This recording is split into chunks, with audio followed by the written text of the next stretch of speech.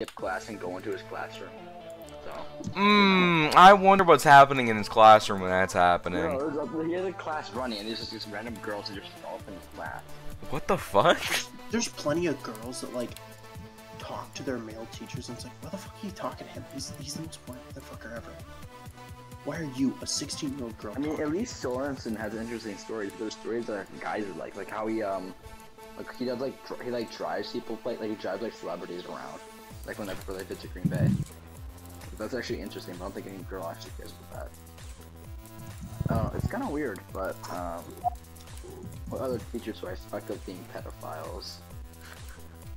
Let me think. That school? Make the fucking list. Jesus Christ. There's Rickle. There's Rickle. Rickle? Rickle did some creepy shit. What'd he do? I think he like creeped up on the fucking girls in my gym class or something. Oh, there's also like today I saw Byler leaving the boys' locker room and he looked like disappointed. He's like, oh, that show was He bad. looked disappointed? One minute. Yeah, he's like, oh, that was a bad show today. If you look disappointed after going out of the locker room, that's kind of some sus activities. The boys' locker room. The boys. And then he was walking towards a girls' locker room. Oh god.